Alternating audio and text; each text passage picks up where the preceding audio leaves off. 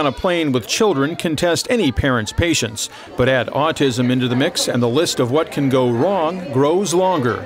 In fact, autism is often a barrier that prevents families from traveling or even going outside the home to community events. Many of these families have challenges and have a desire to travel. I think every child deserves to go on vacation and visit families. Hey, buddy! In a controlled setting, Wings for Autism lets parents and their children practice air travel, from the ticket counter to going through security to boarding the plane.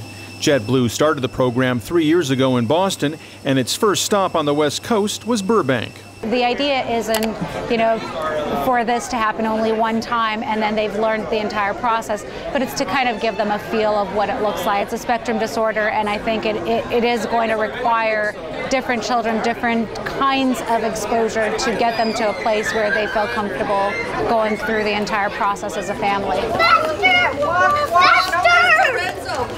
Lorenzo, walk with us. Thank you. The Centers for Disease Control reports that 2 out of 100 American children have been diagnosed with autism spectrum disorder, leading to an increased understanding of the disability among the country's general population. I think people in the public probably have assumptions about the child's cognitive level, and that cognitive assumption may be one of low level.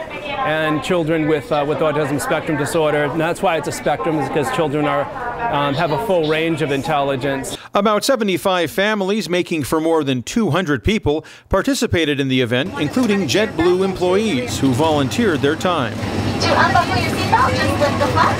And so you want to put them up at the same time.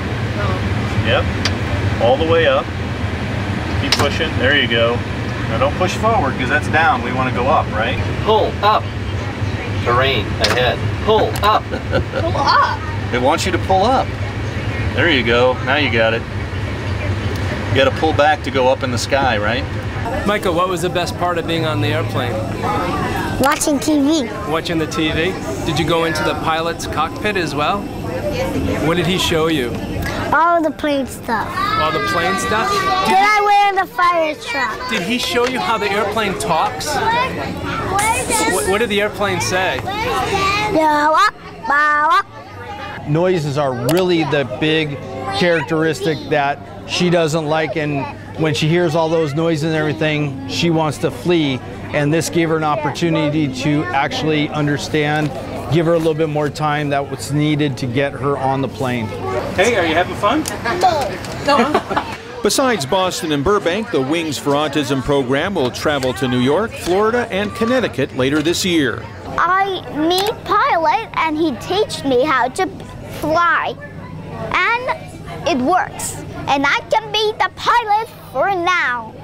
And I got a treat from there as I could. And I wish to be a pilot in that JetBlue. Well, see you later. Thank you so much for being a part of this experience with us. We really appreciate you being here, and we hope that you've enjoyed the experience. Reporting from Bob Hope Airport, I'm Peter Musurlian with the Burbank-On-Demand cover story.